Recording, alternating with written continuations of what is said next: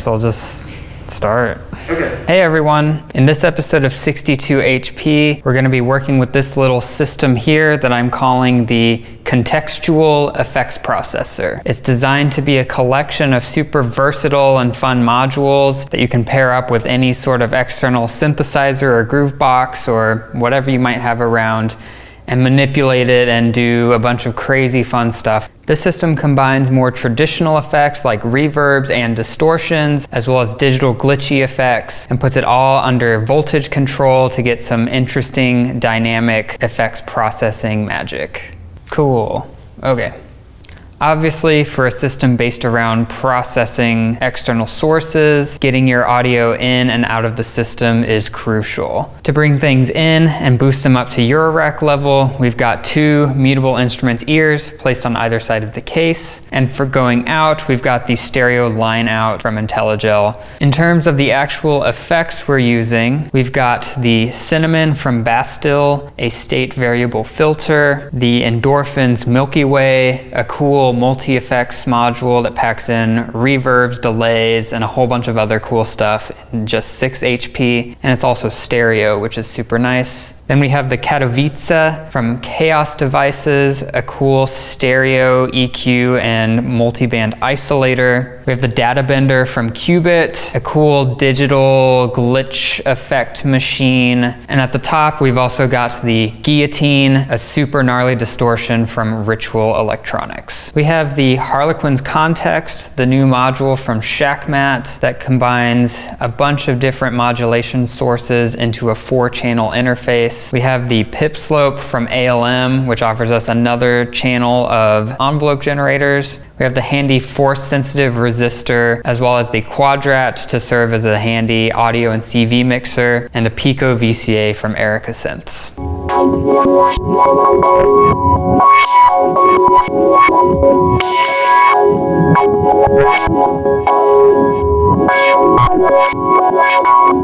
Now, modular is fun because not only do we have access to super slick oscillators, effects, and the like, but also interesting control voltage generators. That's where the real magic lies in putting together a system like this. At the center of our setup here is the Harlequin's Context, a 4-channel source of LFOs, random voltages, offsets, and more. But what's cool about this module is that it stores channel configurations in scenes, and we can scan or step through different scenes with the CV and gate inputs. For example, if we look at channel 1, you'll see that I have it set up as a variety of LFOs across the 4 scenes, changing rate and waveform as I change scenes.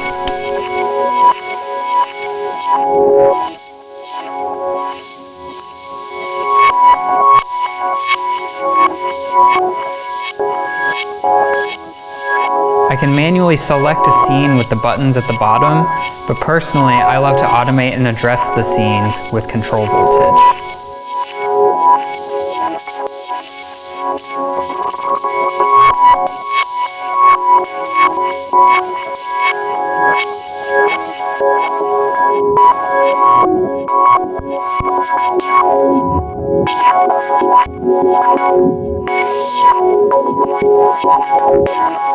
So while we call this system the Contextual Effects Processor, you don't actually need an external source to have fun with it. One of the reasons I chose ears as the input source is because it has contact mics built into it.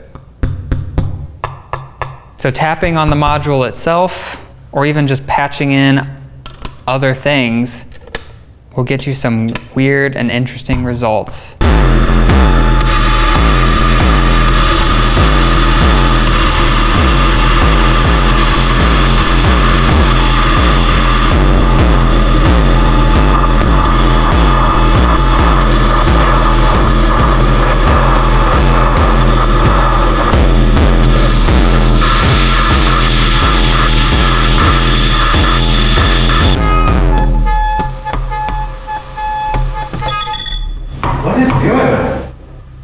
Katowice feedback. What feedback? Katowice, that's how you pronounce it. I Googled it. I can't go out here making us look bad. So while it may not be the flashiest module, the Katowice from XAOC Devices is actually a key member of this system. It plays a vital role in sculpting sounds coming into the system, as well as shaping anything you might already have going on internally.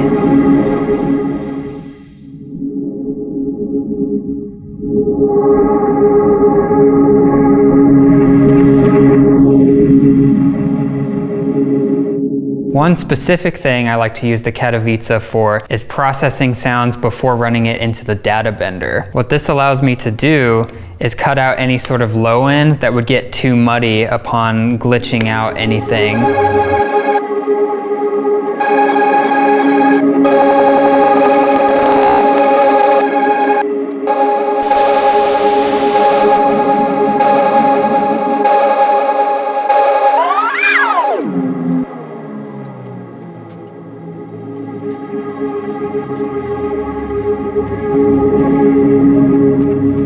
Let us know down in the comments how you like to use your Eurorack system for effects processing. Not processing effects, because the effects are doing the processing. Okay, all right, cool. That was a fun one.